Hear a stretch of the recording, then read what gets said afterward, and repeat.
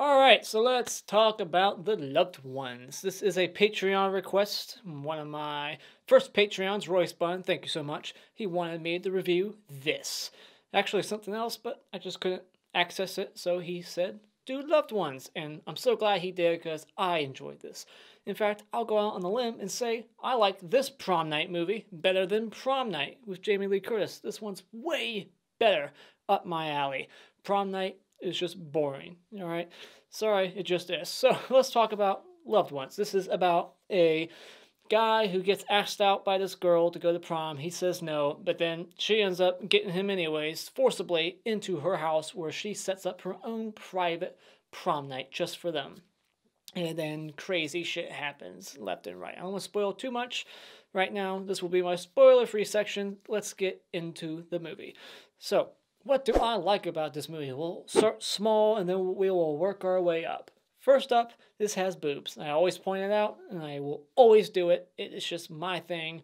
I always appreciate boobs in movies, especially horror, especially slashers. It's a box that needs to be checked. This isn't a slasher, but I'm glad we got it. You got beautiful women, you got some boobs, some sex, and it's beautiful. I like the idea behind this voiceless drug that they like inject into the neck and it makes the victim not be able to scream out. And the reason why I like that is A, the sound that they make. It reminds me of Motel Hell.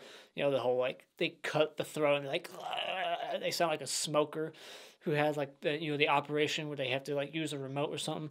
They sound like that.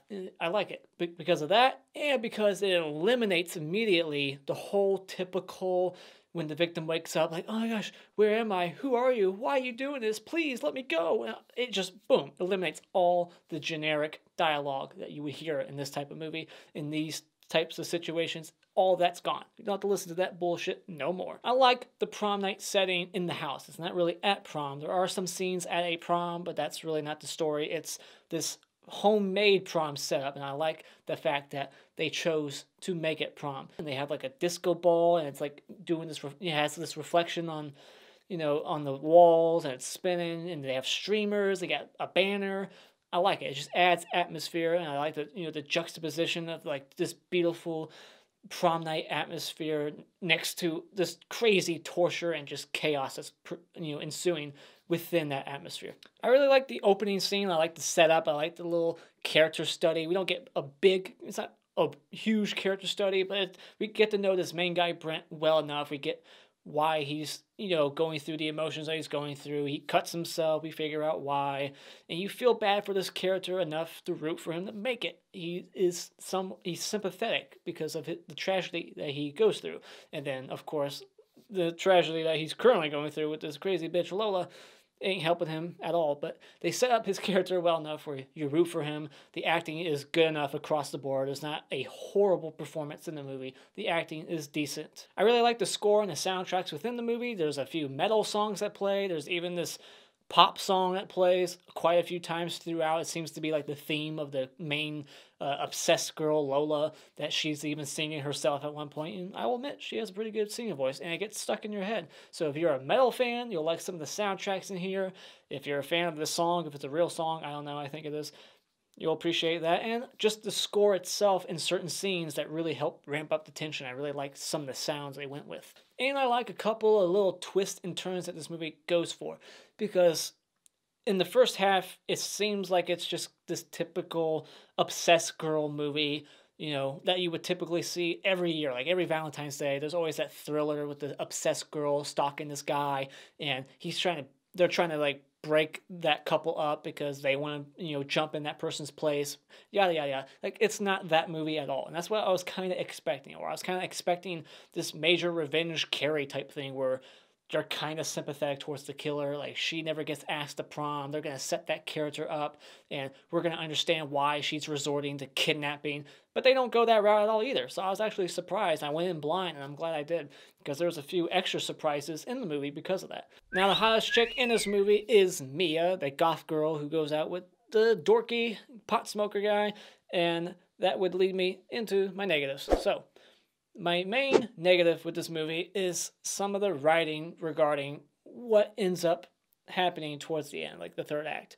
How things come about. It just feels useless. There's these characters that are written into this movie, the goth girl and this dorky pot smoker guy, and they really amount to nothing. They're just offsetting the tone. They're comedic in a way that's good. Like I like their dynamic together. They're an awkward couple. They shouldn't be together, and it's funny. They're back and forth in the car, and like they're good characters. They're well written enough where you enjoy them, but they don't belong. At least not to me. I felt like they belong in some other movie because for the most part, this is a very macabre torture film. This has like torture, obsession, crazy family. Like it's got all kinds of different genres of horror movies in it. Even a little bit of slasher in it. It's got the boobs, the sex, crazy killer. It's got all kinds of genres mixed together, and I like that too. But the comedy just does not belong. It really offsets the tone. It's just a slam on the brakes. You're like, whoa, I went from like sad because this, and then now I'm laughing because of these characters. Now we're back to torture. Now we're back to the, and they, what annoys me more is just that those characters really amount to nothing. They at no point connect to what's really the prime focus of the story, which is Brent and his torture being with this crazy bitch Lola. They never connect that timeline of events to this. It never leads to that. These people never find out what's going on to Brent. It never does shit. So it is just completely useless. And then the cop character, who's tied in a way to those two characters, also what he does, the one tiny little thing that he serves, the little purpose that he serves, could have easily been rewritten to where the main character's girlfriend could have provided that purpose instead. And it would have actually worked better for the film, in my opinion. And I'll get into the details, exactly what I mean by that, later on. This movie is rated R. There's an unrated version, but I had to see the rated R version. It was the only thing I could rent. I saw the option for unrated, but when I went to it, it like wouldn't let me rent it for some reason. I just couldn't get it. So I had to get the R-rated version. And there's moments where you can tell they're shying away. There's a decent amount of on-screen, like, knife penetration to certain body parts. And there's some blood in the movie. There's some bloody moments. There's torture, definitely. But there's moments where you're like, oh man, I wish I could have got the money shot there. I wish they would have showed more there. You can hear what's going on, but you can't see it. And a little nitpick is that I feel like the main girl, Lola, and, her and her dad, who's like helping her, it's not really a spoiler. It's very early on. So her and her dad, I feel like they're trying to be too crazy. Like they try so hard to make this extra like fucked up. Like they're trying to throw everything at the wall and just like, let's see how crazy we can get. Let's, insert a little bit of this and that. And it's just like, okay, tone it down. Like how but it's still a decent movie overall. I really enjoyed it. I was surprised. I liked it, a little neat and little twists and turns. And I like, the acting overall was very good. I like the main character, Brent, well enough to root for him. And there's some good torture scenes. So if you're a fan of torture, and if you're a fan of obsession movies, you're a fan of just crazy girl slasher movies, because this is almost like a slasher movie, it's got everything. I think this could appease to a lot of different genre fans of horror. So when it comes to The Loved Ones, I recommend that you go out and buy it. Now let's get into the spoiler discussion, and let's quickly get my clap reward for best scene out of the way, and that is the drill scene. And I like this scene because that's followed up by the whole pouring hot water over the whole scene, and I like that it actually happens. Usually you get this setup in movies where the main person is about to get like attacked or, hurt in some extreme violent way, and then something happens that distracts the killer. They walk away, and that person gets unharmed, But in this one, no, the drill hits the skull, he gets drilled in the head, and then she pours water on his face. This is like the torture parts of the film, and it's very like Saw-like. This is at the height of like the torture, subgenre craze, right? When Saw was wrapping up, this came out like right after that. And this is definitely a torture film. This is what some people would call torture porn, but I don't really buy into that because it's not porn to me. I'm not jerking off when I watch it. Although there are some sexy scenes in this movie, I'll admit. So, anyways, this movie opens up with a car crash. We meet Brent. He's talking to his dad, and I like their dialogue together, their chemistry. They're talking about music. Like, you kids these days and your heavy metal, this is shit. It's just believable dialogue. that really worked for me because I could see myself having that conversation with my dad, and I feel like we have had that conversation before. But Brent, he crashes his car. I think he's like 17 or something. He's still in high school, so he probably just got his license, and now he crashed and killed his dad, and that guilt is really fucking him up mentally. Now it's 6 months later. He's a pot smoker. He's cutting himself. He's still listening to that heavy metal music, and he just goes out in the woods to calm down every now and then with his dog. We get to really know this character a little bit before shit hits the fan. So I like that we have a breather to know this character in the aftermath of that opening scene, what it's done to him. It's made him not appreciate life. It's made him not appreciate the women in his life, his girlfriend. He's got a beautiful girlfriend who I think is just too good for him. You know, they're in the parking lot.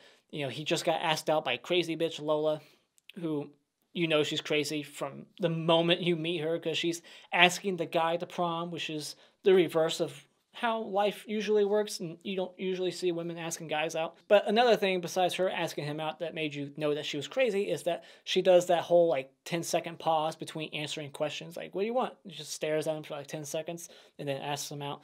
But the girlfriend, you know, they don't really set her character up that well, and I wish we would have gotten more to her because all we get is that she's gorgeous and she loves her boyfriend, but he doesn't really love her back. He doesn't appreciate what he has with her. And I guess it's because of the tragedy that he went through in the opening.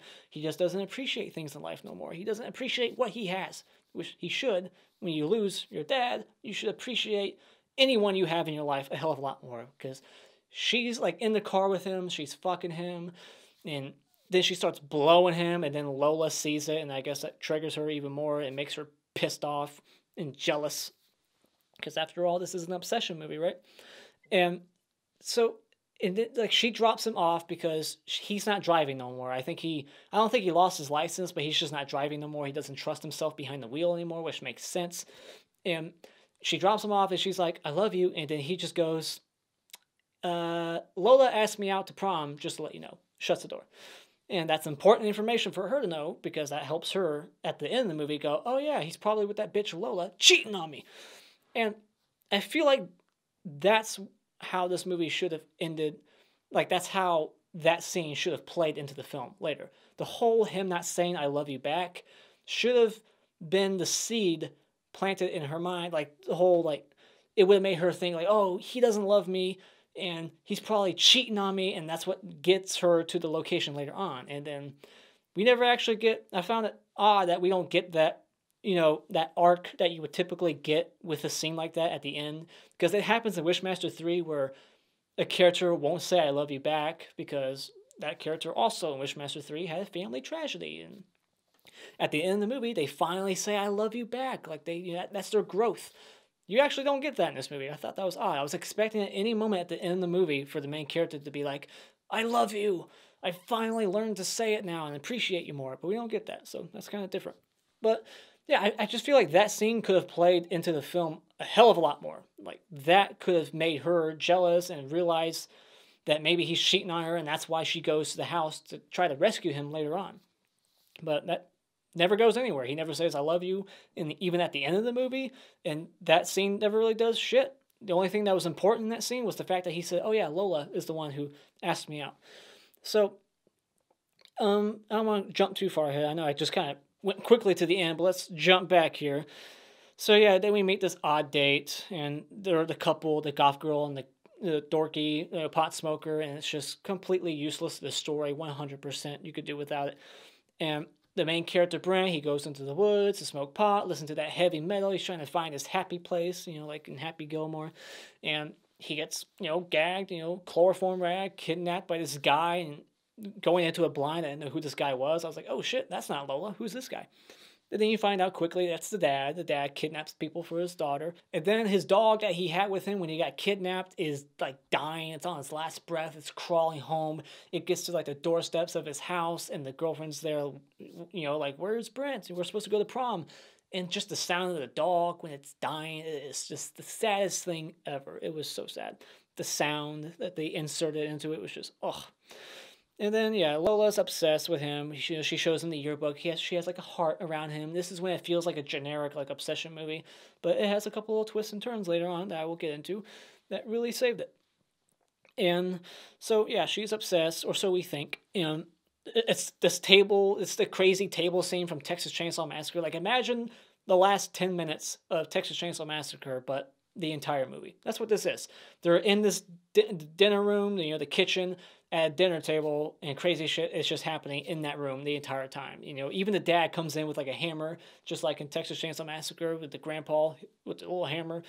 And, like he needs to pee, but first they inject that thing in his throat that I was talking about, my positives earlier, that I really like because of the sound and the smartness of it. Like, that's what you would do if you were a psychopath killer. You didn't want anybody to hear screaming, but he has to pee. And then she's like, all right, well, you're not going to the restroom. So she just grabs his dick, puts it in the jar, like, all right, you got 10 seconds to piss, or my dad's going to drive a nail through your dick with that hammer.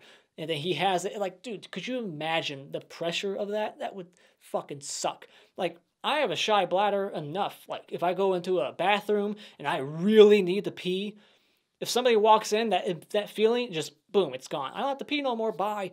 Could you imagine adding that much pressure? Just like, all right, if you don't piss, I'm going to nail your dick, literally, with this nail. Like, that's just awful.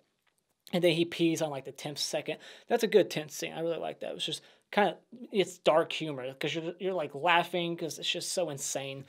This movie does try to like go over the top with just how crazy these people are and the torture.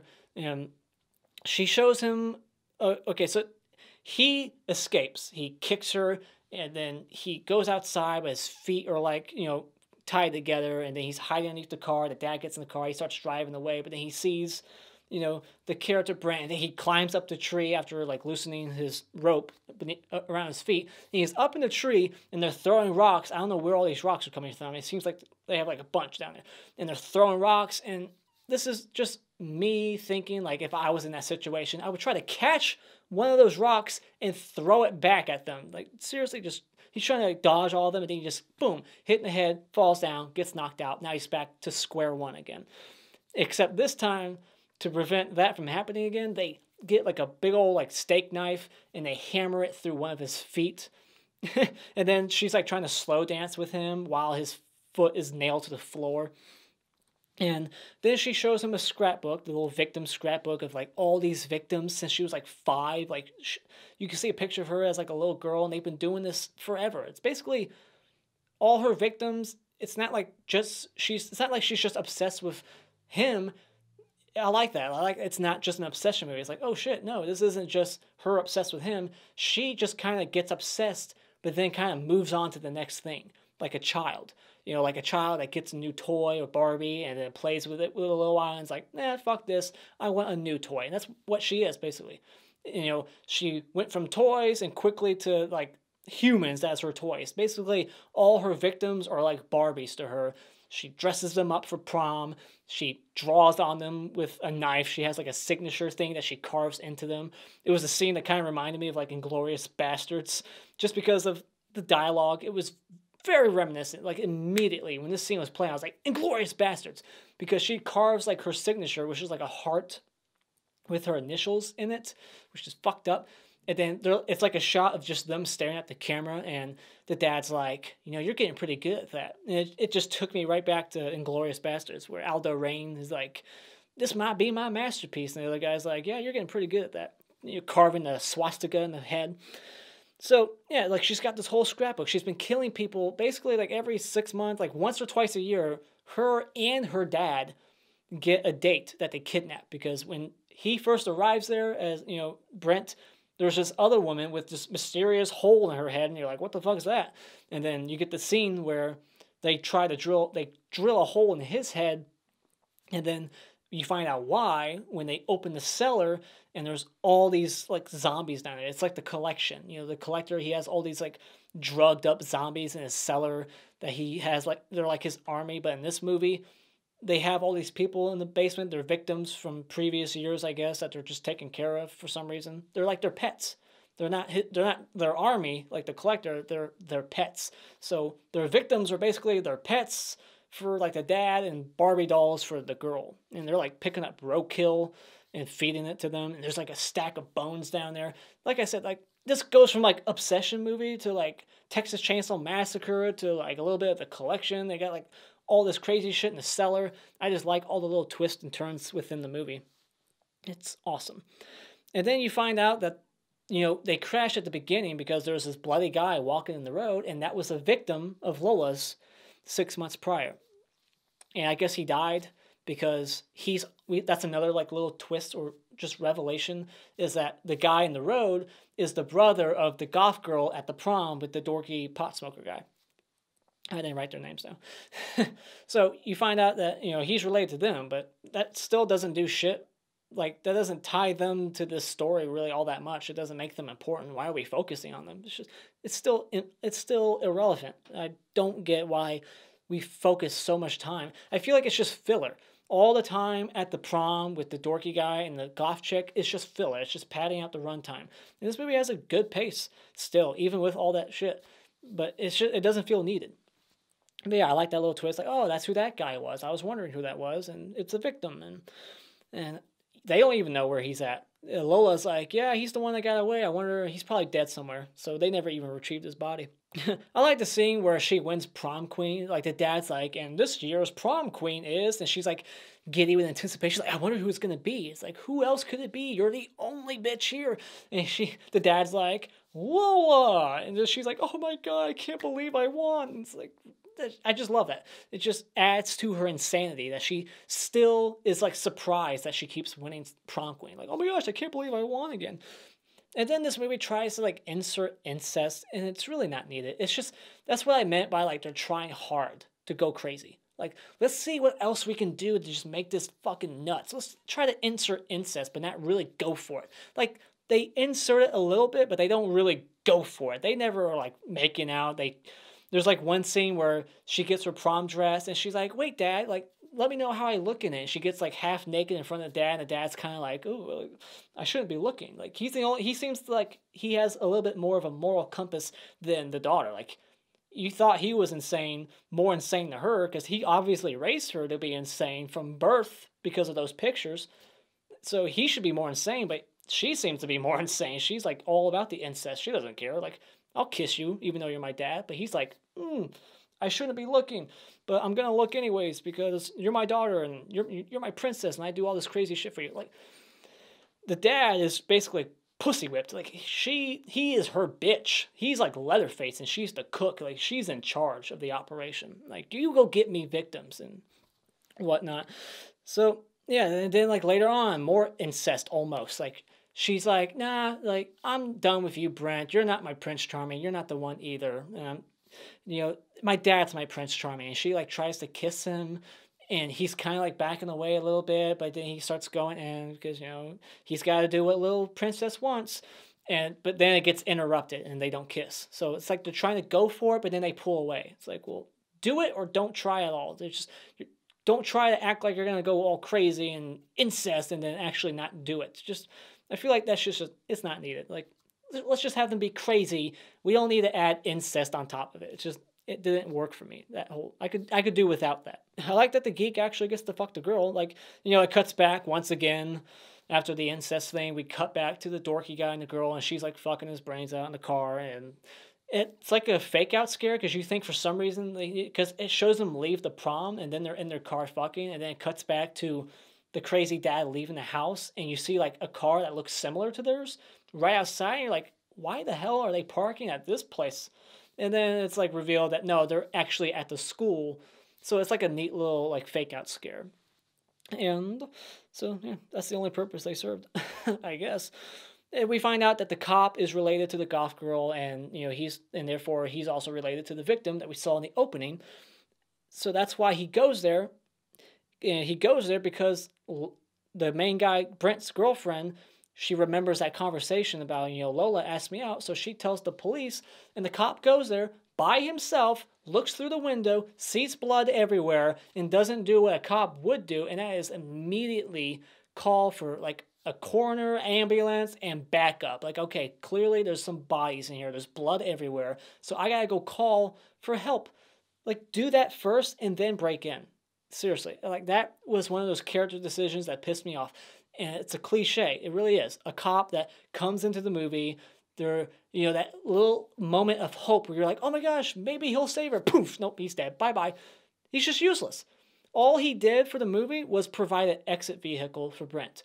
But here's the thing, Lola is already on the way. Like, not Lola, the girlfriend of Brent. She's on the way the next morning because he's not back yet. She remembers that conversation, and she probably thinks he's cheating on her. So she's going there, and she can provide that exit vehicle. Like, this movie could have been rewritten to where you didn't have the cop, and you didn't have the dorky, awkward, you know, couple at prom, because really they do nothing. And you could have just had the girlfriend actually serve a purpose in the movie.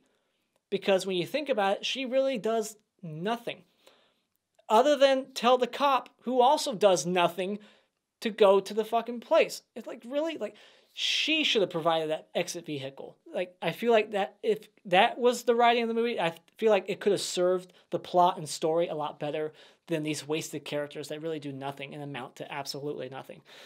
That's just my thought. Anybody else? Anybody else agree? You get where I'm coming from? All right, I know I could just jump forward, but let's jump back a little bit. I love when he kills the guy. He gets this sharp necklace, boom, boom, stabs him in the neck, pushes him into like the torture chamber down below, and then he starts getting eaten by his own little pets down there.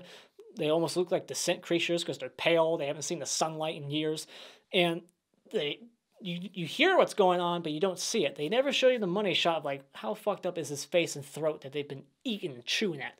You don't get the money shot, and it's just a shame. But then the boyfriend Brent, he's thrown down in the basement also, and I feel like there was just something missing. Was there something cut out? I feel like there was a scene missing where he has to kill the other victims because they're crazy and they're out of their mind from all the years of torture and just being a hostage, that he has to kill them in self-defense, but that's not in the movie. Like, that scene could have played out a lot better if we really got to see him versus the other victims, because he like uses their bodies and all these bones to like make a pile that he can climb on to exit the cellar, which was a cool visual. It's just very macabre, all these like bones and bodies that you stack and they get to the top. I thought that was a cool little visual. But yeah, I just feel like that scene could have played out a lot more. They really could have amplified the tension and the scares down there with those creatures, but they really underutilized that scene. So yeah, then the girlfriend is on the way. She's like, all right, I'm going to go there. I'm going to see if my boyfriend's cheating on me. That motherfucker didn't say I love you. And she's like, she bumps into the crazy girl, Lola. She's walking down the road. She's singing this song to herself. Am I not pretty enough? And that song just gets stuck in your head after you watch the movie. And she stops the car. You know, Lola, she opens up the door, and she has like a knife in her hand. She's got the blood all over her. She's got the boyfriend's necklace. The girlfriend sees this, and she doesn't put the car in drive like a normal person. Just go. Instead, the car's in park. She gets attacked. She runs out of the car and then just runs down the road towards the house. So then the boyfriend gets into the cop car, which should have just been the girlfriend's car. That's the purpose that she should have served. He gets in the cop car. He's doing like 140 down the road. This is the first time he's driven since the accident in the beginning. And what does he do as soon as he starts driving again? He runs over, not the girlfriend, which is what I thought they were going to do. I was going to be so pissed. Like, if you run over and murder your poor girlfriend, who's so nice to you, and you won't even say I love you, I'm going to be pissed. But he swerves around her, and instead of hitting the tree, he hits that bitch Lola. So I just like the irony behind that. Like, he stopped driving because the last time he drove, he killed somebody, his dad. And he swore off driving. Now he has to drive. And what does he do? He kills again, except this time he kills that bitch Lola. But he runs over her like 100 miles an hour, hits the windshield, blood splat, hits the ground. You think she's dead, but nope. Just like a typical horror movie, like they say in Scream, one final scare, except I like this final scare because it's not like she pops up and she's like able to walk and she's just fine. No, she's on the road. She kind of looks like Chucky at the end of Child's Play 2. She's just like on the road with a knife, like, I'm going to fucking get you. Like, she's still just got this drive and energy. Even though her legs and one of her arms is broken, she's got this knife. She's like dragging herself across the asphalt. It was hilarious. And then they just put the car in reverse. We get this long, too long, slow-mo shot of the girl's face, and then the bumper just hits her right in the face, cuts away, and that was just off. Like, really? That, like, this ending could have been more cathartic. I would have loved if we got like a collection ending, spoiler for that movie, if he went to her, captured her because she's got like broken legs and a broken arm.